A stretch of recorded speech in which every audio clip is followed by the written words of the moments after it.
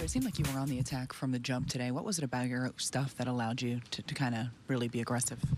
Yeah, I thought the area with my fastball was really good today.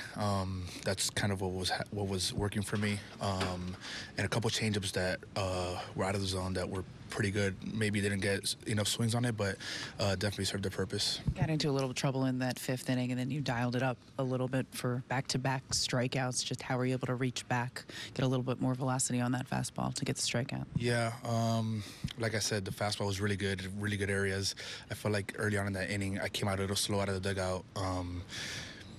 Wasn't really commanding like I was the whole game, and then just turned it into another gear and was able to get those 2 strikeouts. You know, there's a lot of talent in this lineup. You keep it at 0. Do you just think it's a matter of time till maybe they break out in this one? Yeah. I mean, I've gotten bailed out a couple of times in my starts already this year. So, you know, these games are going to happen. These games are part of what 162 look like.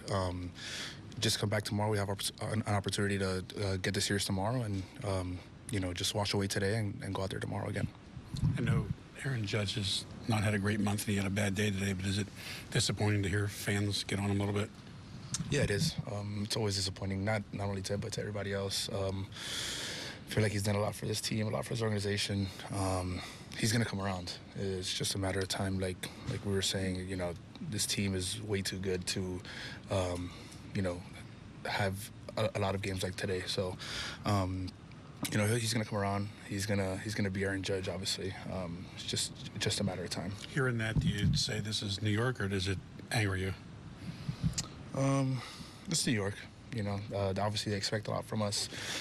We expect a lot from each other, this clubhouse. So we just want to go out there and do the best we can every time. It's not like we're not trying to score runs or we're not trying to pitch well. So, like I said, it's just a matter of time for him. Nestor, how good has it felt to have some of the starts you've had this year, the game against Miami today, just given what you kind of went through last year and worked your way back? Yeah, I mean, it's great. It's great. Obviously, Miami was a really good one, and today was really good. But nothing really matters if we don't get that W. You know, I just did what I had to do, go out there and be the best I can be for every start. But it's never happy. You're never happy when you get the W as a team. I think this was the most whiffs you got in the start since 22. Just, is this the best you felt with your stuff in a while? Yeah, I did say before the Cleveland outing, I said like I felt like I had 1 or 2 more where I can turn that corner and feel like I did today. Hopefully today I can continue to do that and go back to my old self like I was in 22. I felt like last year, like we've mentioned, was battling a lot, coming back. You know, that bounce back in between starts.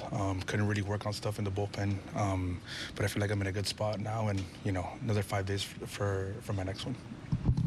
Nestor, Austin Wells also does not have a whole lot of hits, but the ERA with him behind the plate has been really good. Sometimes young players can take hitting struggles behind them. Have you been impressed with how he's been behind the plate? Yes, definitely.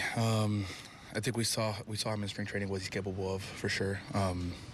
You know, as far as like the pitching standpoint, you know, when a guy's back there calling the game and you trust him and you trust Trevi, you know, when you have those 2 guys back there and you know, you're trying to compete, you're trying to attack, you put all your faith into them and you know, rely on how they're going about their business and what game plan they've done before the game, to potentially have, you know, the games that I've had today. So, you know, Wellesley will come around for us, and you know, he's going to continue to be a good catcher for us.